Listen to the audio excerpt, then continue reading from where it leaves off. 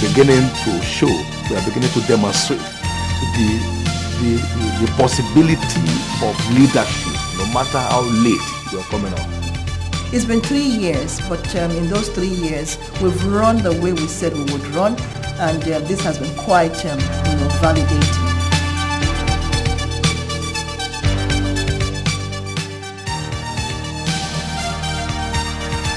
This is what we have been doing since 2002, and this is what we'll continue to do.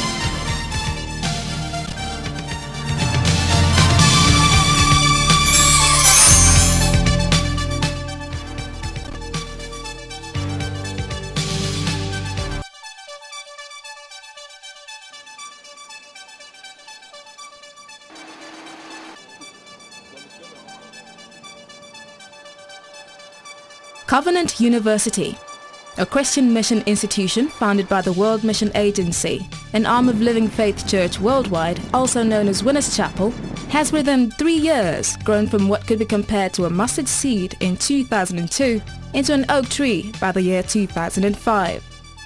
Even though all that was available just before takeoff in 2002 was a vision and the vision alone, its effects just 3 years after cannot be denied, as there has been a consistent eruption of landmarks and great feat through this visionary institution. Right from the outset, it has been made clear by the visionary and founding chancellor, Dr. David Oyedepo, that Covenant University was neither designed as a conventional university, nor was it modeled after a particular institution in or outside Nigeria. Rather, it's a departure from the traditional system. He has never for once minced words in expressing the trailblazing and pace-setting mission of Covenant University. So our primary aim is, look, let us through a different approach raise a new order of graduates in this country who will provide the lead for all the others by the steps they take, by the sense of mission, the sense of purpose, until the whole objective is realized. I saw Covenant University as a new generation Harvard.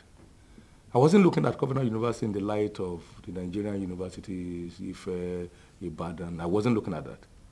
And that's why I took time extensively to study the history, the operational history of universities like Harvard, like Yale, like Cambridge, like Stanford, like Princeton. I took my time out to find out their background, how they began, what their driving force was, how they operated, how they developed their programs.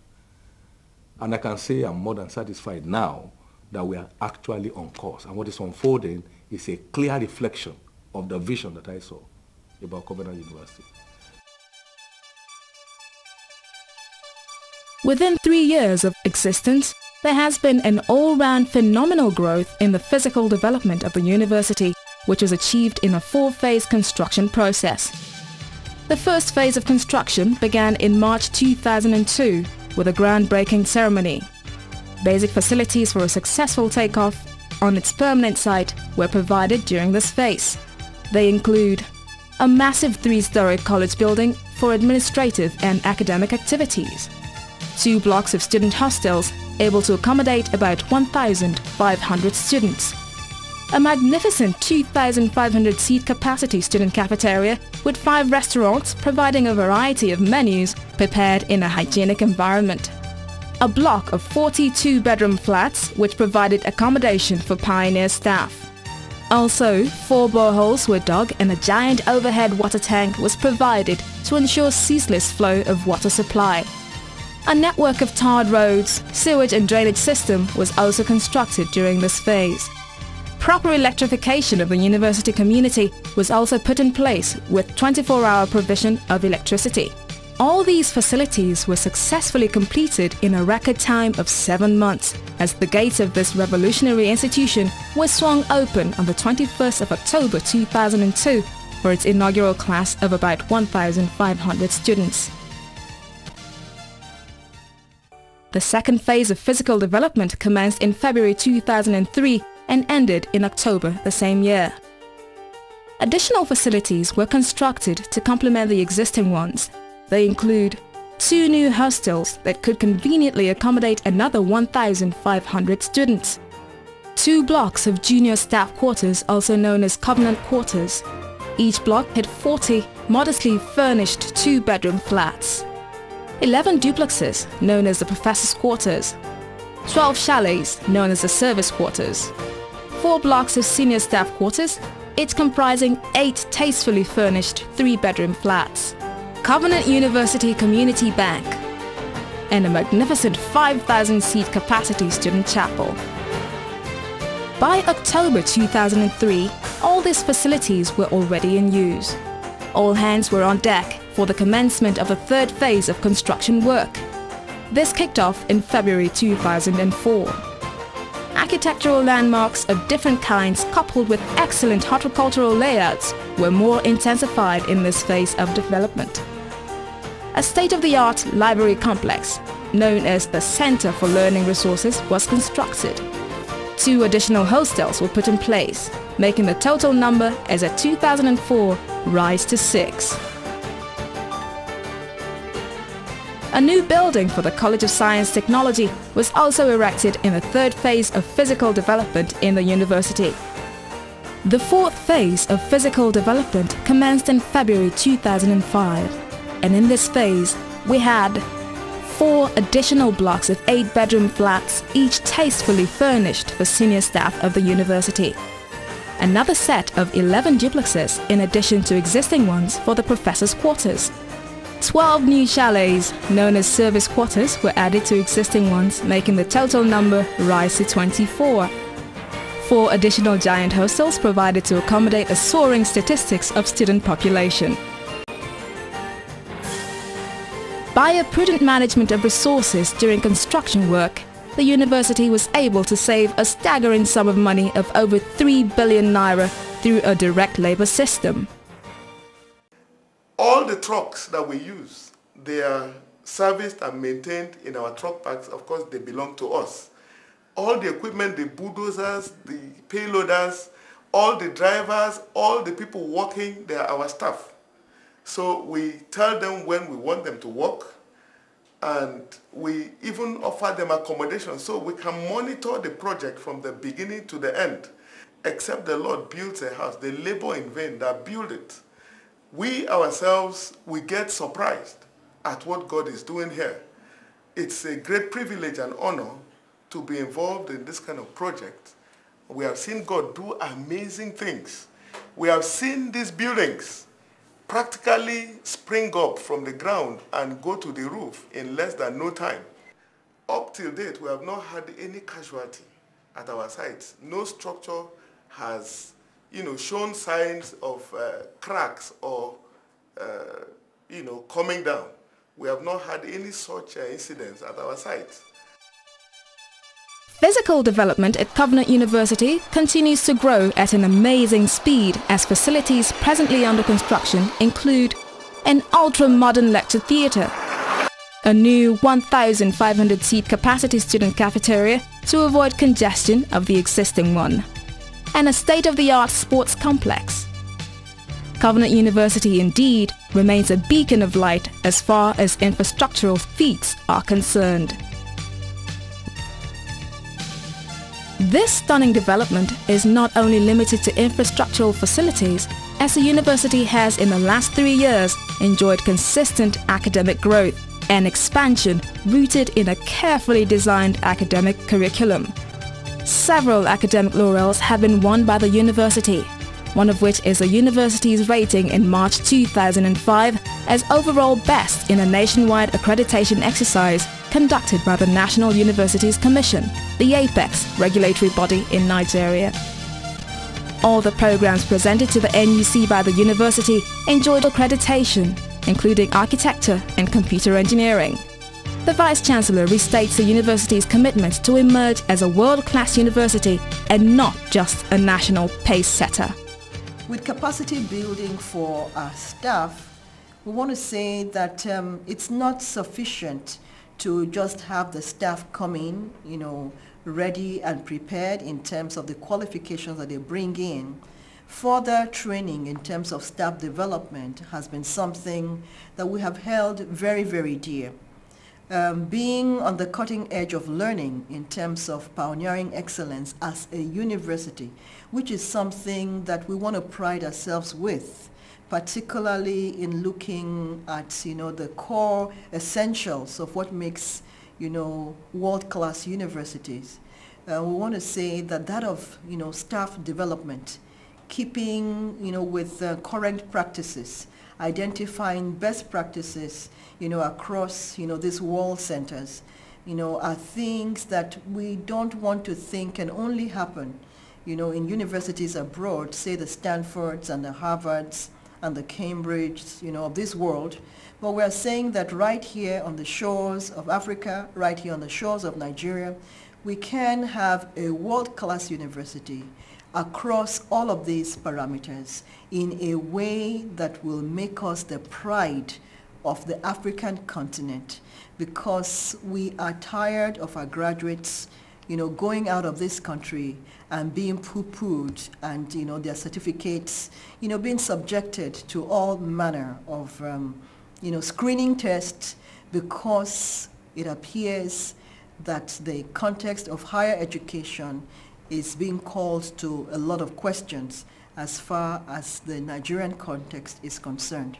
We're talking about academics being trained here who will be able to expand the frontiers of learning and push the boundaries of learning with regards to their contribution. Apart from the 2 major international conferences hosted by the university, members of faculty have attended well over 88 conferences in and outside the country during the 2004-2005 academic session alone, most of which are fully sponsored by the university. The university's commitment to research and community service is unwavering. Several staff motivational programs are also in place to ensure the smooth and speedy realization of the university's overall objectives. When we bring the staff in, we don't just leave them. That's why we have very, very efficient welfare services. We believe an academic environment must be conducive. And what God has done for us here is to provide such an environment.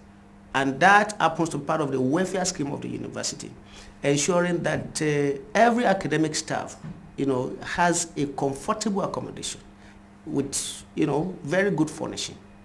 This is what we have been doing since 2002, and this is what we'll continue to do. You are talking of a campus that you have 24 hours electricity. You are talking of a campus, you have 24-hour water supply. So you are not thinking of how you will bath when you get home. You are not thinking of how will I get lantern to read when you get home. You are not thinking of an experiment in the laboratory that you have to start all over and all over again. And we have always stated to the academic staff that what we want to do is to make sure that we provide a welfare environment that allows the best in them to come out. Today, the College of Science and Technology stands as a symbol of scientific advancement, not only in the continent of Africa, but the world at large.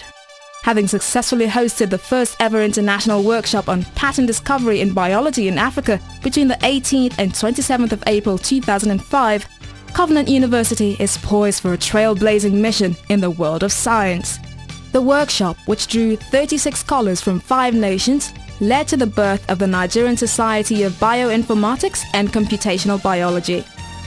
In its commitment to consistently outrun any form of technological limitations, laboratories and workshops in the college are constantly updated with modern research tools and facilities that aid research work and effective learning, thereby creating a befitting environment for witty inventions.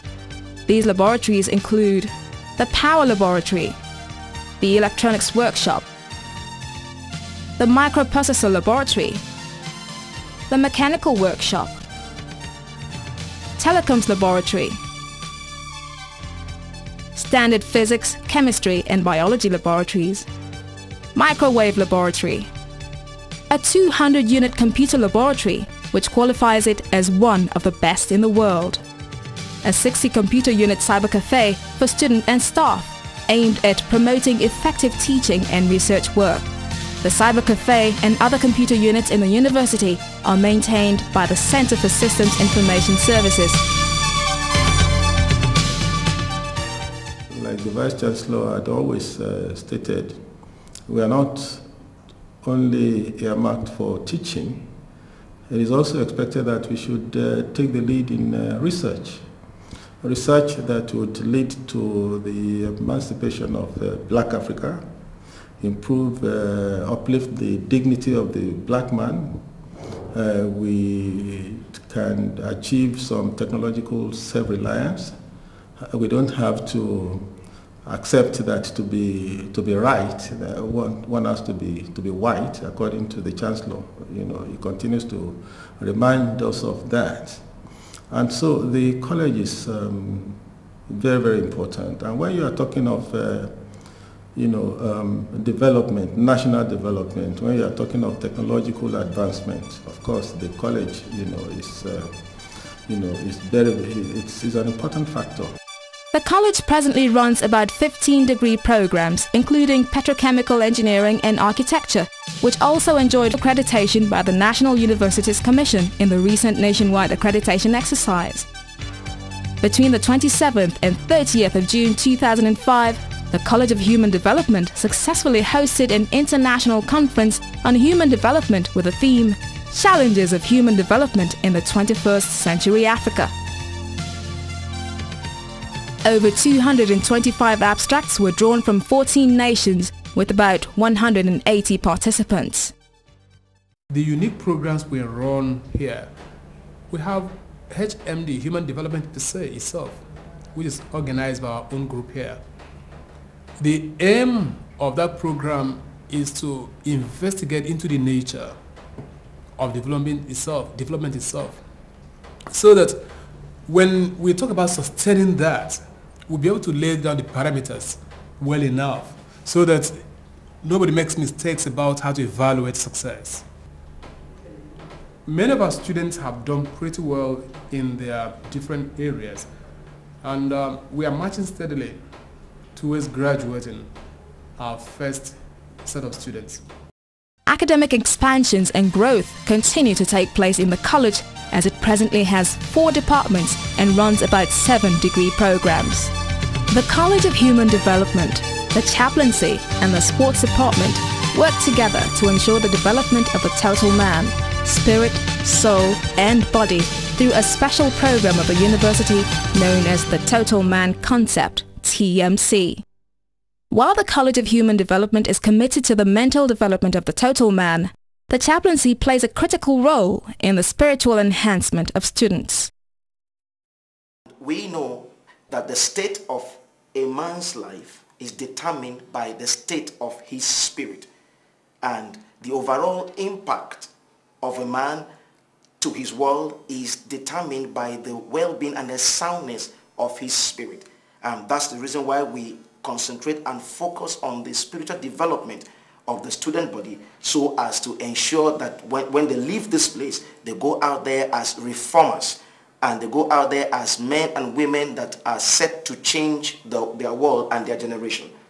We go about effecting such an impact on the student body by preaching the word of faith, preaching the word of God, and also through counseling sessions on a one-to-one basis. We have seen dramatic changes in the lives of some of them who have even been drug addicts before, but they have given up drug addiction.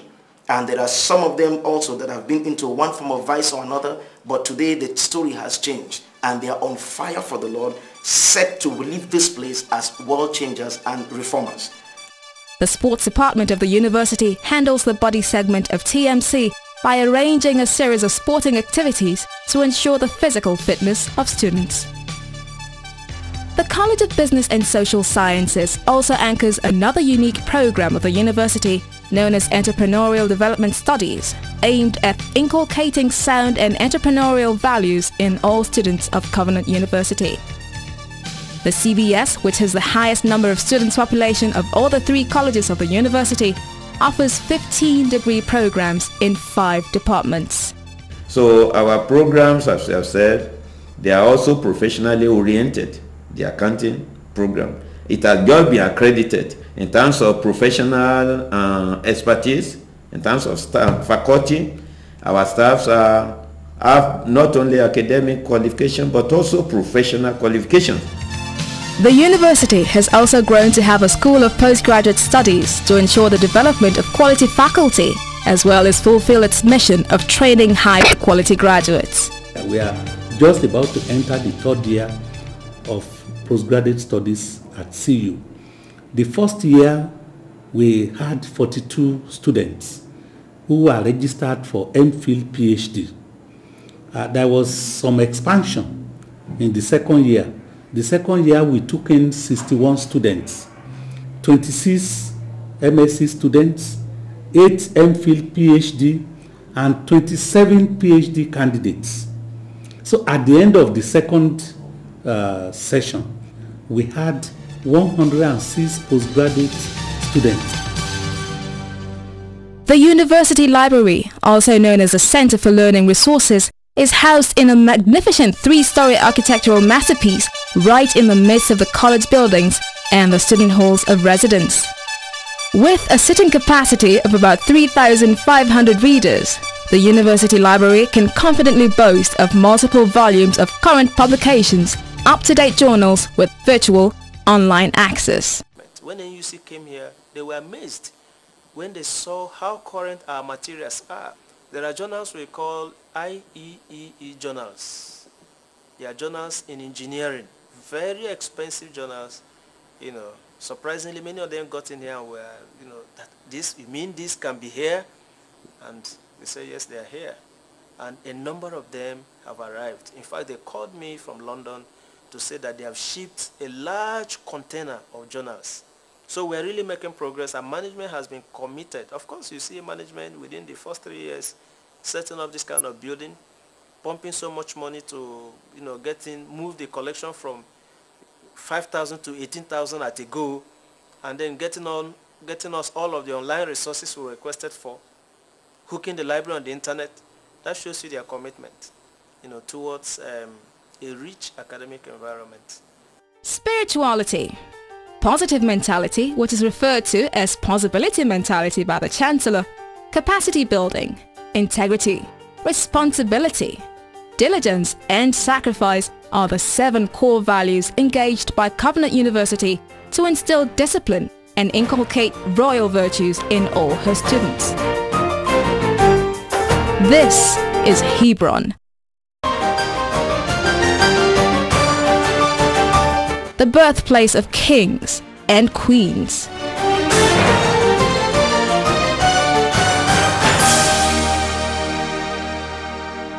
No king reigns or rules without the due process of confirmation for enthronement. The Students Affairs Department, over the years, God has helped us for the past 3 years now that we've had the university in existence. God has helped us to nib in the bud precisely every erring student and every behavior that is contrary to the core values of the university. So essentially, the Students Affairs Department ensures that the disciplinary component of the university is pursued to the letter. And this is why the due process of training for reigning is put in place. A professor came in from University of Minnesota last year. He said, as I looked at the students walking by the roadside on the walkways, I saw dignity, I saw royalty. That's what we're talking about.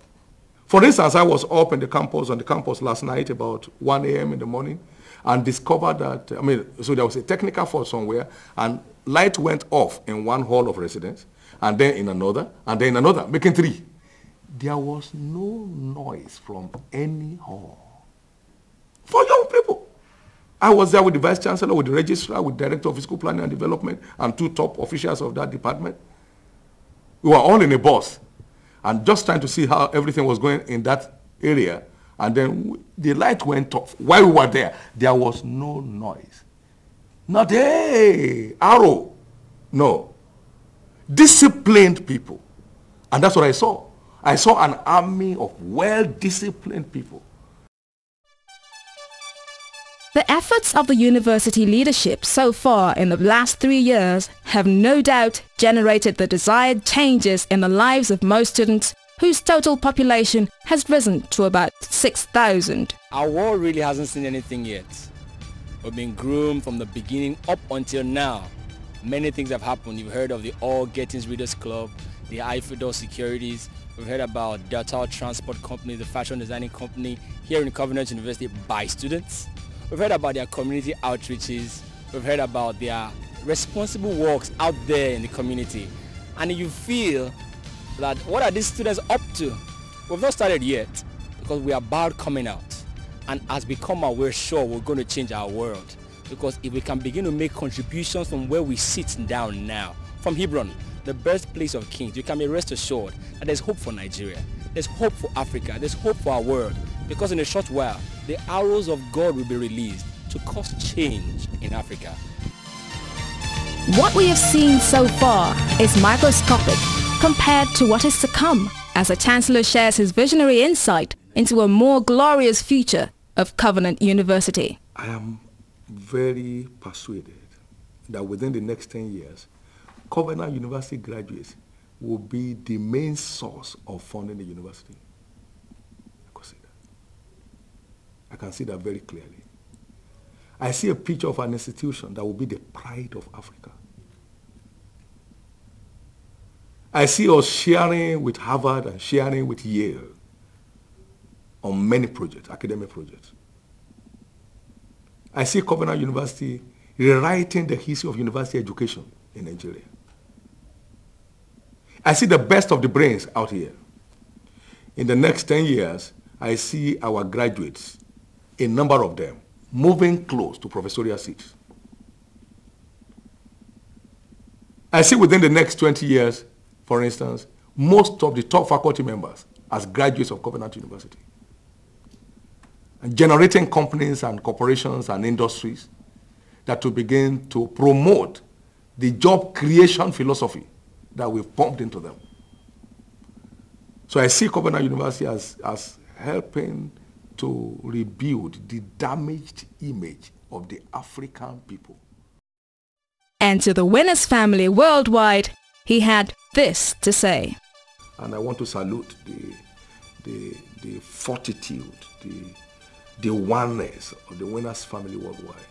I mean, I want to salute the faith of the men and the women in the leadership of the Holy Spirit and in their leader.